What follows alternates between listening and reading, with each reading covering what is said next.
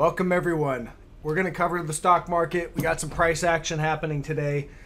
And the action today is very telling, I think, as to what's going to happen. So I've been talking about the breakdowns in the uptrend line on the most important sector, which is tech. At least the most important for the market. And that's because you have the five FANG stocks that make up they make up huge percentages of the S&P 500.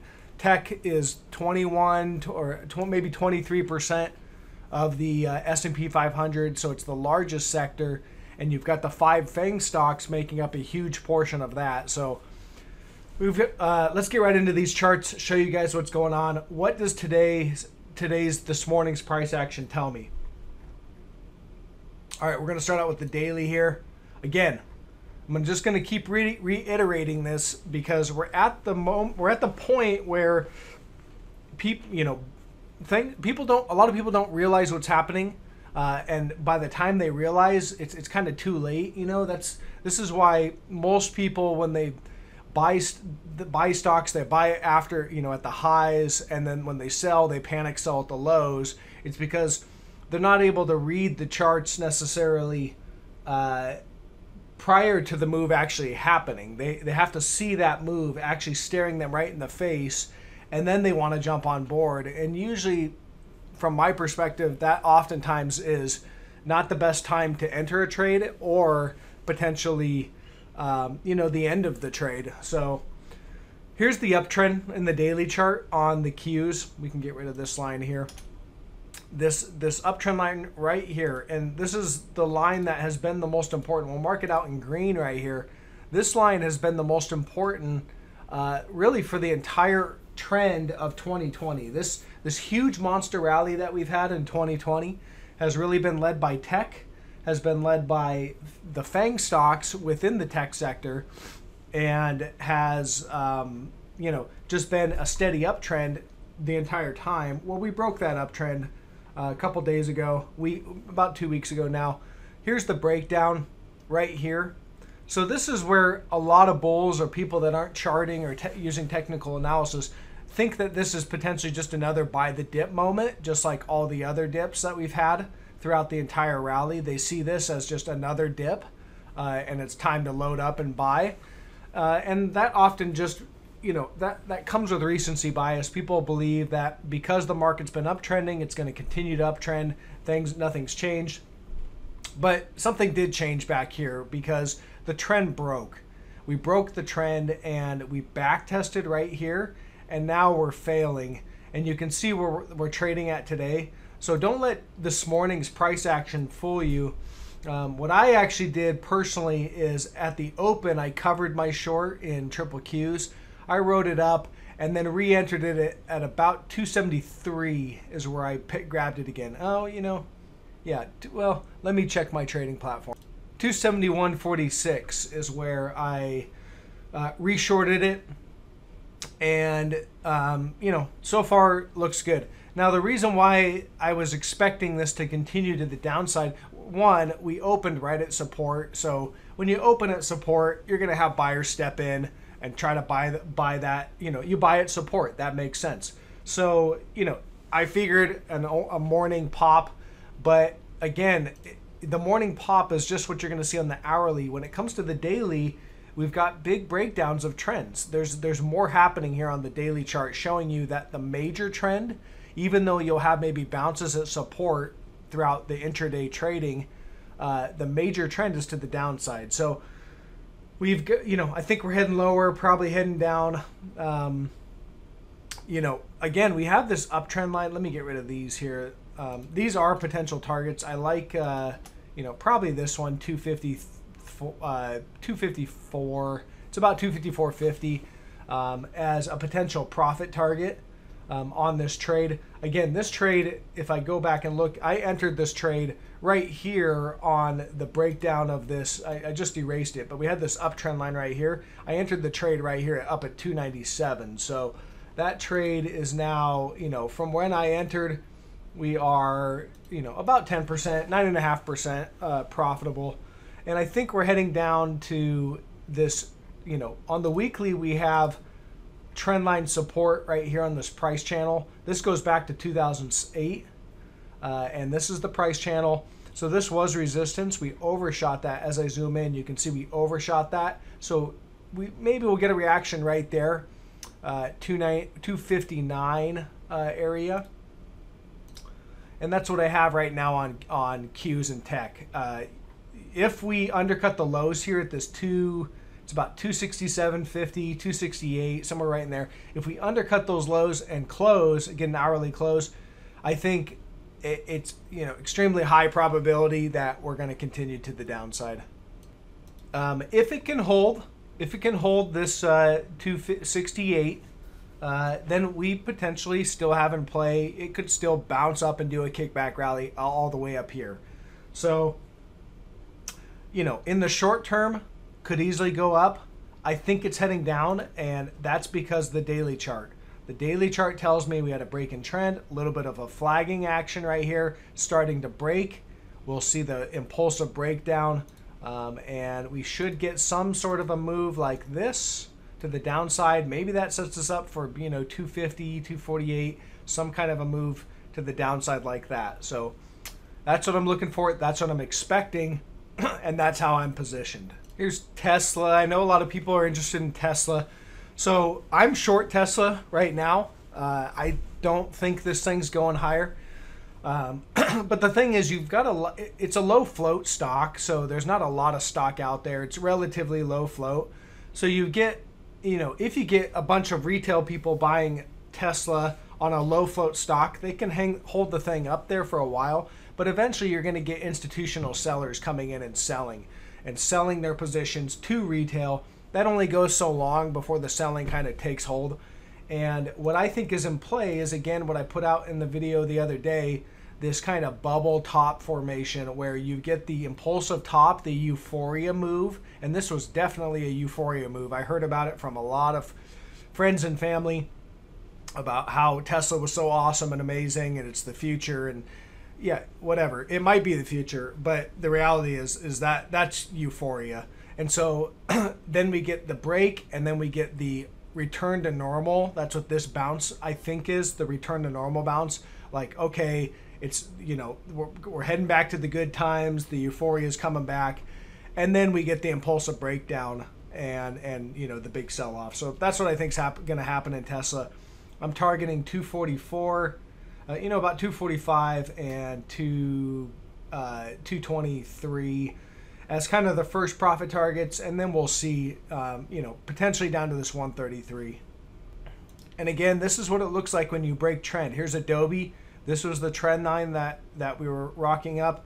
We broke, you do a back test, and now you start to set the new trend, which should be to the downside. Now, the trend doesn't have to be to the downside, could be a sideways trend, but I'd expect at least some sideways price action, sideways to down. So for me, there would be no reason to be long if you're, going to go sideways to down. Now, yeah, after you go sideways, maybe there's a continuation to the upside, but for now, to me, the risk is to the downside. XOM is kind of interesting here. We've got this, on the hourly, we've got this downward price channel right here just recently, and you can see we've been just kind of rolling down, and we just recently broke and did a back test. So here's the breakout, and we had a back test and kind of holding in the area. I'm waiting to see if there's any more further upside. Here's the daily chart. You can see the breakout and then maybe a back test on the daily. So this might be, this might be a reversal area or an area to potentially go long on XOM. And my first target on this one would probably be a move or a back test of this breakdown trendline support up around 41. So from there, from where we're at, that's a 10%, 9% trade. Not a bad trade if that plays out. So I'm watching that to see how today plays out. I don't like the price action in the Qs, and Qs is going to drag down SPY. Which, could easily drag down XOM. XOM was just booted out of the Dow Jones, though, I believe. So it's not indexed in the Dow. So that helps if the Dow's selling off due to the tech sector selling off or some of the other stocks selling off. Maybe XOM doesn't sell it as hard. Okay, let's look at FANG stocks. Now, does this look like a bullish chart to you? I have this trend line marked out. You can see here on the hourly. So it's a flag, you know, basically here's what I was saying was going to happen, or what I thought was going to happen is you have this flag pole, and then you have this flag right here, and then you break down or resume the flag. That's a bear flag pattern, and that targets us down around this gap, I think, around this 96, 97 area. So far, looks like it's headed that way. If I look at the daily here, if the day closes down here, this is a close, you know, pretty much, I mean, it's a bearish close basically if it closed down here or lower. So it definitely looks like we're breaking down. If they can recover it, then perhaps it's just a whipsaw and this is just, you know, kind of a bear trap and then it's going to bounce. But again, on the daily, we got to wait for the close. As of right now, I think this looks bearish. Amazon, again, on the daily, and this is why you want to put a heavier weighting on the daily than the hourly. The daily can be more of your compass as you're trying to, you know, figure out where the next tide is going to be at.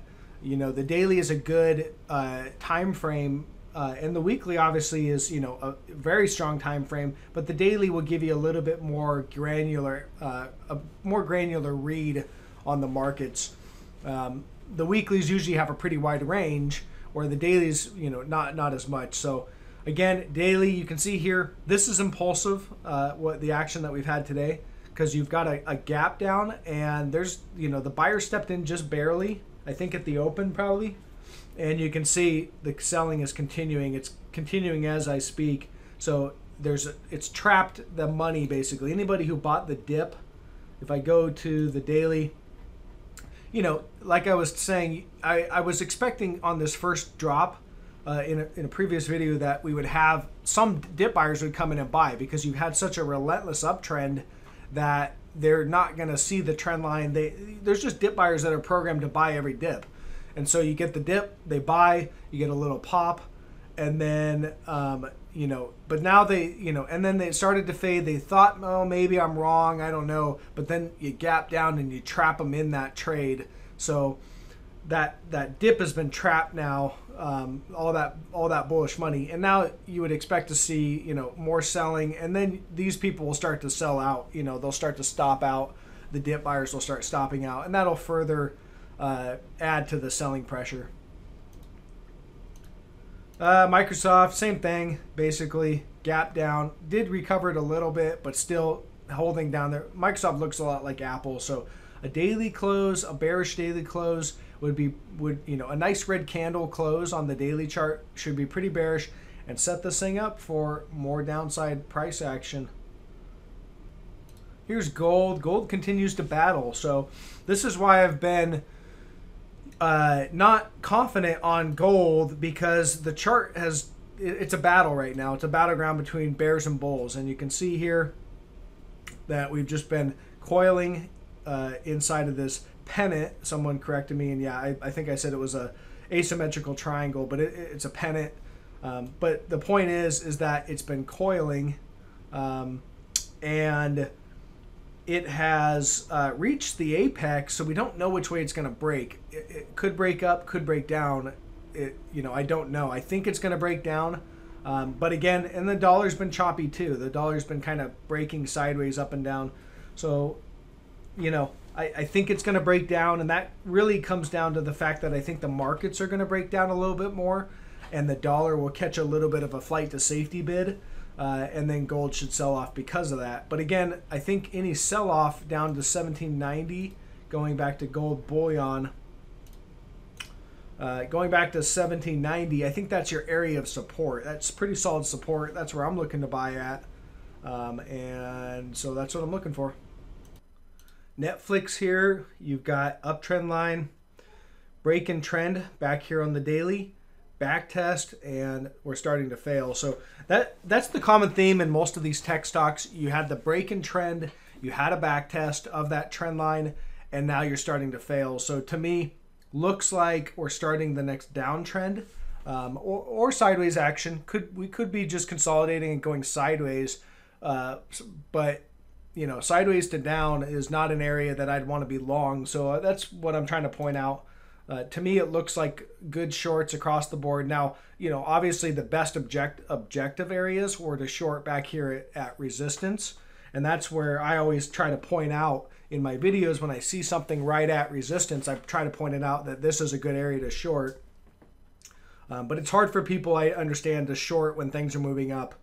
You know, it's hard for them to go against what they see right there in front of them, trying to anticipate the next move. And that's what I try to point out in these videos. That's my trading style, is I'm trying to, you know, like today, this day on Netflix, it was up 10%, and I would have been taking a short, you know, right up here, when most people would be jumping around happy that they just made 10%. I would be looking at as the end of that move, and the next move will be to the downside. And that's kind of how I continue to trade. So I'll continue to try to point those out to everyone, and look for any trade ideas. And then wrap it up. I do want to cover, a subscriber wanted me to point out mRNA Moderna. So let's point this out. I did chart it up. Could be a breakout. I see what they're talking about. So here's your this is your March lows. You did have a breakdown, and you had this little price channel right here on the daily. It broke to the downside right here, but that was a bear trap, and it impulsively recovered and then broke to the upside. So this could be a break to the upside. You know, maybe we need a back test. What I would want to do is wait for a full back test to confirm that it's going to hold and then move higher. But here's the thing that I don't like about these pandemic stocks. One of them might come out with a vaccine, and maybe that is going to happen. Maybe none of them will actually have a vaccine. I mean, nobody knows really. That a lot of that is just speculation. But if one of them comes out with a vaccine, then that stock will probably be the winner, and all the rest are most likely going to be the losers. So which one is it going to be? I don't know. And to me, it just feels like, you're kind of gambling and speculating on which one it might be. And your probability of picking the winner is really low, because there's a lot of them trying to find the vaccine. So if you pick one, that will be, you'll win big potentially on that one. But what's the odds of picking that one? 1 out of 25, really low odds. And I don't like those odds. So, you can sprinkle some around to even your odds out. But again, I think one of them is going to be the winner and the rest are going to be the loser. So to me, it just, you might win in the one and then lose in the others. So I just don't really like them. I stay away from them. To me, I don't like the the hot stocks like pot stocks back in 2018. If you get in right at the right time and you buy when it's objective and nobody really notices it and nobody's interested, then that you can hold those and ride those up. But to jump into the hype after something's had a huge move based on speculation it's just a little too much risk for me. So that's all I got for this video, guys. And again, everything in this video is just my opinion, so just take it as such. I appreciate it. Catch you guys on the next one.